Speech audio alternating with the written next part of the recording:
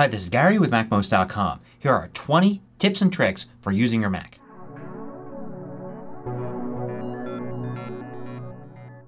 MACMOST is brought to you thanks to a great group of more than 1,000 supporters. Go to MACMOST.com/Patreon. There you can read more about the Patreon campaign, join us, and get exclusive content and course discounts. So let's start with the most basic tip. If you want to know the name of your Mac, the exact name of the model, go to the Apple menu, then About This Mac. Then look for this line.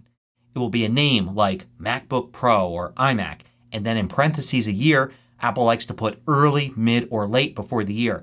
This exact line will tell anybody which model you've got. Very important when trying to get support or asking questions.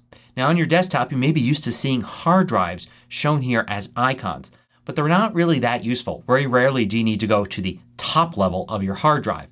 So to stop your desktop from showing these, go to Finder, Preferences. Under General, turn off these checkboxes here. And now those items will no longer be represented on your desktop. But you can still get to them in the Go menu by going to the computer level. And then you'll see them in the Finder like this. Now when you're looking at files in the Finder, you can double click to open one. But if you want to open a file in a specific application, just Control click on it and then choose Open With. It will show you all the applications that can handle that type of file, and you can choose which one to open up. The default's at the top, but you can choose another one instead. Now when you have multiple windows open, you can click to drag one, but it's going to bring it to the top. If you want to keep the window in the layer it is, but still move it, hold the Command key down and then drag, and then the window will stay behind other windows as you move it. Now this green button here at the top left corner of any window will take you to full screen for that window. If you hold the Option key down it will zoom, but that doesn't always make the window fill the space. To actually get it to fill the screen you want to go to any corner, hold the Option key down and double click. Most of the commands you need to work in whatever app you're using can be found in the various menus in the menu bar. But sometimes there are hidden commands and you can reveal those with the Option key. Watch all of the different items in this menu as I press the Option key and hold it down, and you can see a few of them change to alternative commands. If you don't know where a menu command is, you could find it using the Help menu. So for instance, Format, Font, and then Baseline has superscript. But it's hard to remember where that's where it is. So instead just go to Help and type. And you'll see the first items here are menu items. And it'll show you where it is, but you could actually just choose this item here instead of going to that menu.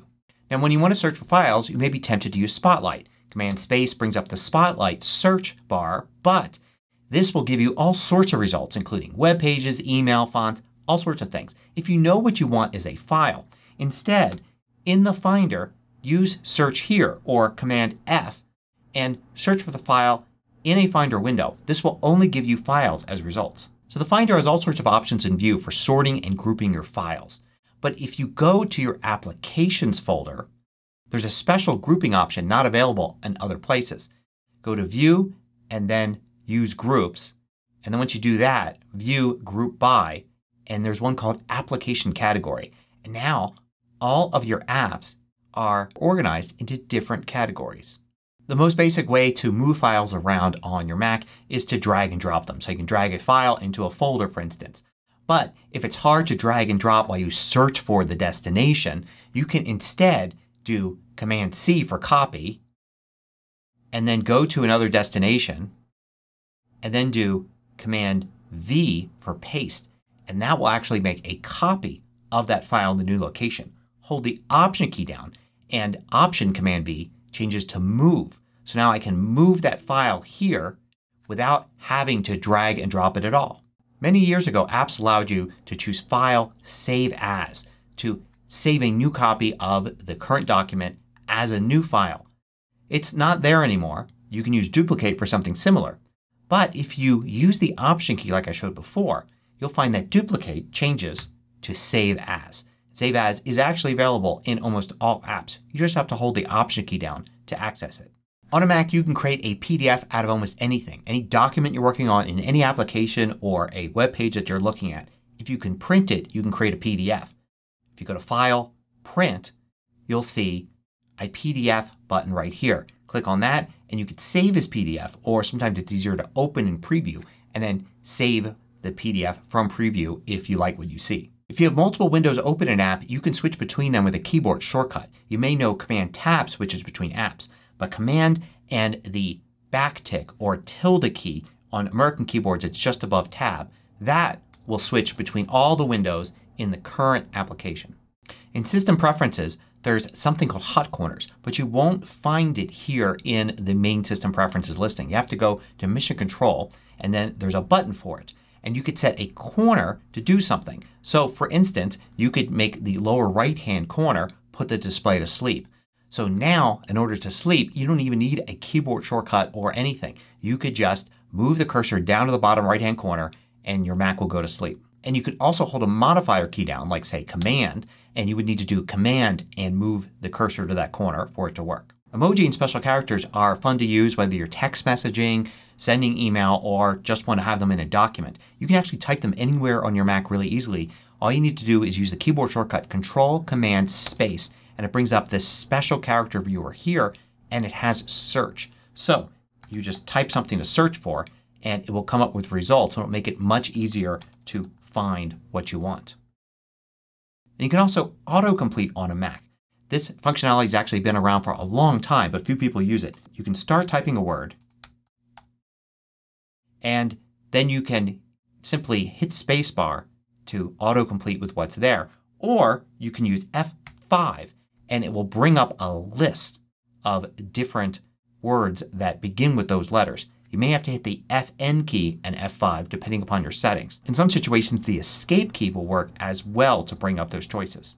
Do you ever accidentally hit the caps lock key? There's really no good use for a caps lock key today, so you might as well just disable it. You can do that in System Preferences under Keyboard and then go to Keyboard and then Modifier Keys, Caps Lock key, and set it to No Action. Now if you copy and paste on your Mac, whether it's from one of your documents to another document or maybe you're copying and pasting something from the web, if you paste it in it's going to use the font and styling of whatever it is you copied. If you'd rather use the font and styling that's there in your document, notice that if you go to Paste, there's Paste and Match Style right under it. Option Shift Command V. Do that and you could see it kind of throws away the formatting and uses the formatting in the document at that position. And that's available in lots of other apps as well, but just check in the Edit menu to see what it's called and what the keyboard shortcut is. Now it's easy to search for information on the web, but sometimes you're faced with an entire page of information and the bit that you want is hard to find. There's so much text. You can search inside of a page with Command F. And it brings up this little search field here. You can change it from contains to begins with if you want. And you can search for something. It'll tell you how many matches there are and even let you use the back and forward arrows to go through the page to find all those instances of that text. Now to delete a file you can select it and then do File and then Move to Trash, or just move it to the trash yourself and it will sit in the trash until you empty the trash. If you'd rather skip the trash and delete it immediately, if you go to Move to Trash but hold the Option key down, so Option Command Delete instead of just Command Delete, it changes to Delete Immediately and the file will skip the trash and immediately be deleted. Of course use this with caution. So here's a bonus one. See the time in the upper right hand corner? In Big Sur this acts as a way to turn on and off Do Not Disturb. You can go to Control Center and use this button here, but if you simply Option click you can see it gets grayed out. That's an indicator that Do Not Disturb is on. Option click again and it turns off Do Not Disturb. It's now the regular color so Do Not Disturb is turned off. And okay, here's one more bonus one. I often hear people talking about how songs when you play them in the music app some are louder than others. There's actually a feature that's been around forever that allows you to have all your songs played at approximately the same volume no matter what the recording is like. Just go in the Music app to Music, Preferences, and from there go to Playback and it's called Sound Check. Turn that on and now it will even out the volume levels as you go from song to song. Hope you found this useful. Thanks for watching. If you liked this video, click the thumbs up button below to let me know. I publish new tutorials each weekday. Hit the subscribe button so you don't miss out.